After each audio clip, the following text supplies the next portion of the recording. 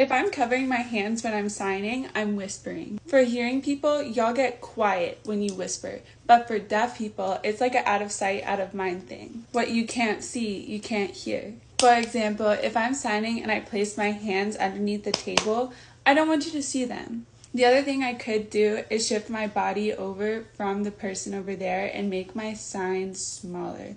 So like,